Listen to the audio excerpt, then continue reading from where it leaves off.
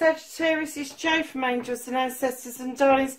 This is your What the Fuck reading, 24th of May through to the 6th of June. I am keeping the readings fortnightly for a little while longer.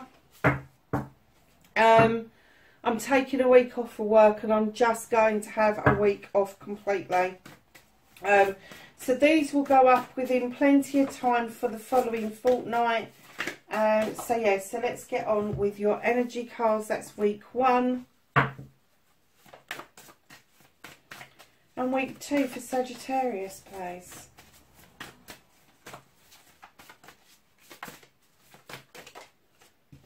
Thank you.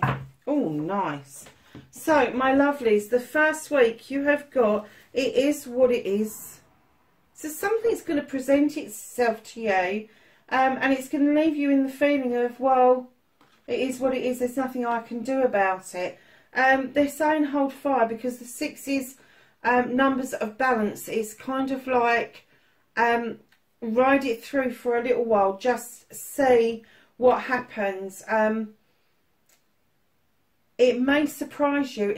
That door may open and it may surprise you about what's behind it, because you've got roots of abundance coming in right in beside that. So hold fire. It may look like a door is shut on you, but I do get the essence that maybe as you're thinking it is what it is, another door will open for you.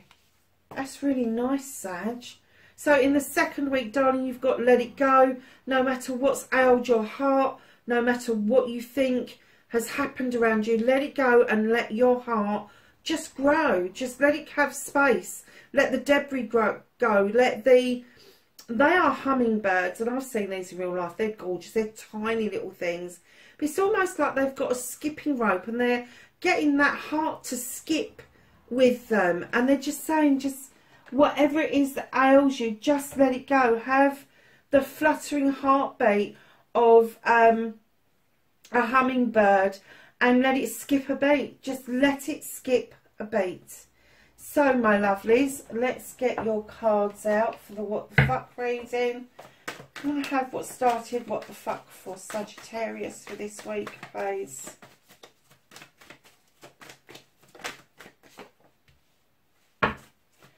And then, lovelies, you're facing your fears and taking your power back for Sagittarius, please. How's Sagittarius going to face their fears? Thank you. And then your manifestation, wish fulfillment. And then your movement, your journey. Where the fuck you need to be, Sag. Okay. And then what you can do about the situation. Nice.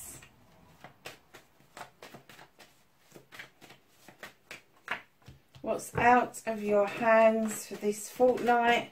Oh.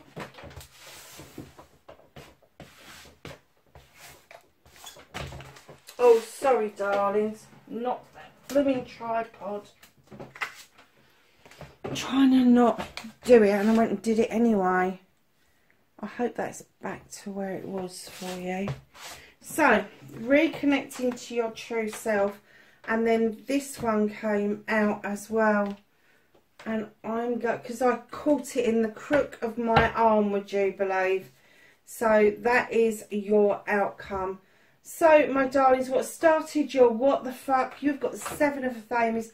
This is a journey towards a brand new way of living, a brand new way of life. It could be physical, mental, emotional, spiritual, sensual, or a combination of all those things. But you are looking over your shoulder where you came from. You understand where you came from. You appreciate where you came from. But now it's your turn to set up your life the way you want your life to be set up. This is 7 blessings. You know how I feel about the 7s. They're very magical to me. Beautiful spiritual number. And it's 7 blessings, 7 choices, 7 options that is coming your way to allow you to achieve what it is that you want to do in your future. So facing your fears and taking your power back, You've got the Ace of Athames. This is you using your Athame to draw down energy so you can cut out what no longer serves you, to allow your beautiful seeds to go off and grow. That little field mouse has got the utmost trust that that dandelion can hold its weight while he watches the seeds go off into the distance to be fertilised and turn into beautiful dandelions. Darlings, I have to say that is such a good card for facing your fears, because perhaps you haven't done away with the debris or haven't done away with what no longer serves you, and this is your opportunity to cut it out once and for all and allow those new thoughts, those new ideas, those new passions and desires to grow. And I'm kind of getting that these two are interlinked with it is what it is. I'm kind of getting that you haven't let things go, so you haven't seen the roots of abundance because you haven't cut away enough to see down into the roots. You need to not just prune back, you need to like really cut back in order for this stuff for you to grow. So your manifestation, your wish fulfillment, you've got the Two of Wands. This is a fire sign card. Darlings, the Two of Wands is you stepping out of your comfort zone and going out on a quest. Now, again, it can be physical, mental, emotional, spiritual, or sensual, or a combination of all those things. Now, you're not going to go on this quest on your own. There is somebody else along for the journey with you. It could be somebody you are really passionate about, but I kind of got the essence that the passion around this person isn't just because of in love. Your passion around this person is because they bring a lot of energy to you, Sag. They harness your inner fire, and they're able to get you G'd up and moved on, whereas sometimes you feel like your flames are going out. They've got that extra bit of oomph to kind of fan the flames almost. So it could be a fire sign, sorry, not a fire sign, an air sign that is around you that does this. Now, I'm not getting particularly that it's a love interest. I am getting it's somebody that you do love. Big difference between being in love and loving somebody. So, my darling Sag, what can you do about the situation? You've got the One, you've got the Witch. This is asking you to go back to basics. You need to learn to reprotect yourself with the Circle. Work with all the elements, everything that you want to work with. You know how to conjure up a spell, but they're saying they've become too complicated. Go back to basics. When you're manifesting, your wish fulfilling, go back to basics. Don't make it complicated. Keep it to the KISS method. Keep it to the, honestly. And what they're asking you to do is, if you're in doubt about anything, don't move. Don't move. Don't look with your eyes. Hear with your ears. Don't try to map out something if it's not working out. Just be still. Take a breath and use your intuition. Go deeply within to find out what your next move should be and what you can do about the whole situation. You've stepped out of the Witch into the Priestess. Go figure.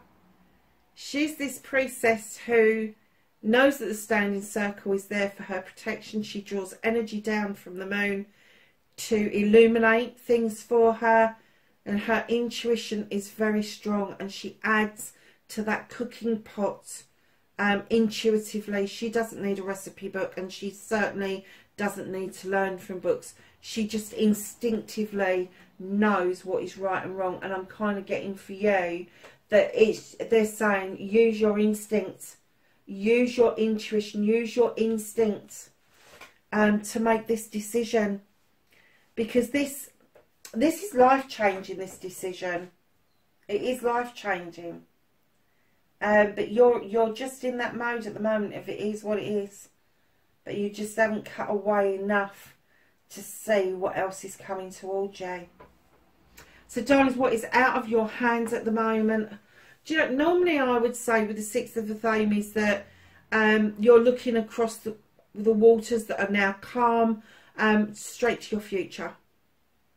what I'm getting with this card this time is, yeah, you've moved into calm waters, but you're looking like, well, where is my future? Where am I going with this? Because you're seeing it from almost a veiled perspective. You look at that door is not clearly visible. It's veiled. There is something that is just a film over the front of it. And it's similar with your future. So the universe is just holding it for you for the time being. Because they're saying once the clarity comes and you see this clearly, where it is that you need to go, what it is that you want to do, it will move into the rest of your reading. So darlings, reconnecting to your true self. Sag, family is everything to you. You know that your family will pull together for family members. You know that all the generations equally invest in the family, whether that's financially, whether it is around careers and jobs, whether it's the home life, but you've got this understanding that that's how a family should be, and that is how your family is. Now, when I say the word family, I don't want people hung up on their blood relatives. Families can just be the tribe you choose to be around you, because their values, coming from all different walks of life, are going to set you up with a whole new load of values.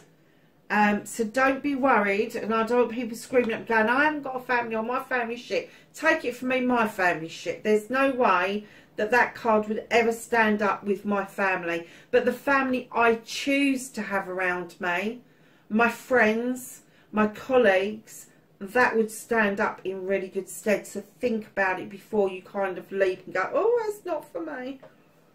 Think about who else is around you that would ensure that the family is safe, that the tribe is safe. So darlings, the outcome, what the fuck is happening next? You've got the World Tree. Now, this could be a cycle coming to a close. The tree splays out across night and day, so it could be within 24 hours. It splays out over all seasons. So it could be a seasonal thing, but know that the roots go deep, deep, deep into the earth. The serpent is there for luck.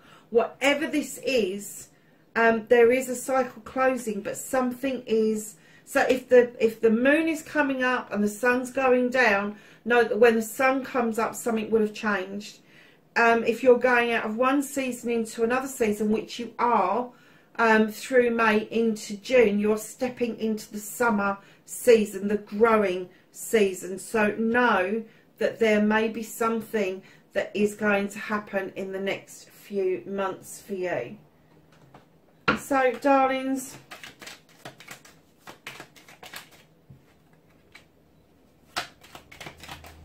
week 1 and week 2. So my lovely origins, remember your roots. How many times have you got roots in this reading? That's lovely. And then you've got journey, branch out to new worlds. What was we saying about the branches of this tree splaying out? Branch out to new worlds. Wow.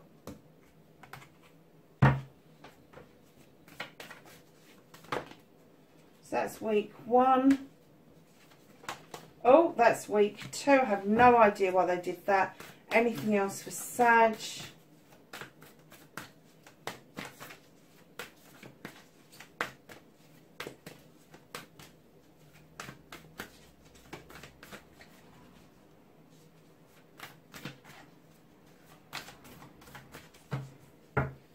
No, they flicked those out really quickly.